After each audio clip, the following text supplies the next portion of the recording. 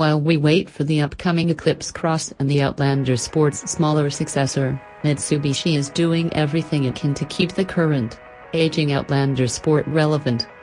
The latest move is a mild refresh inside and out. The company is also offering a new option package.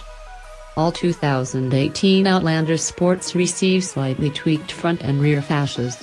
Up front, the most significant change is the addition of LED daytime running lights instead of each fog light. Just below them are new air inlets.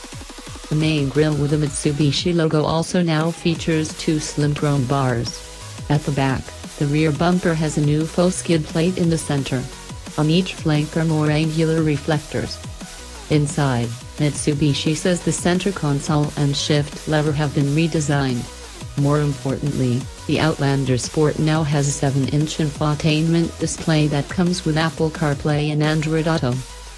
There's also a new touring package option. It adds a panoramic sunroof, some tweaks to make the car quieter and more refined, and safety features including forward collision mitigation, lane departure warning, automatic high-beam headlights, and rear camera. The updated Outlander Sport will arrive at dealers this fall, but pricing has yet to be announced.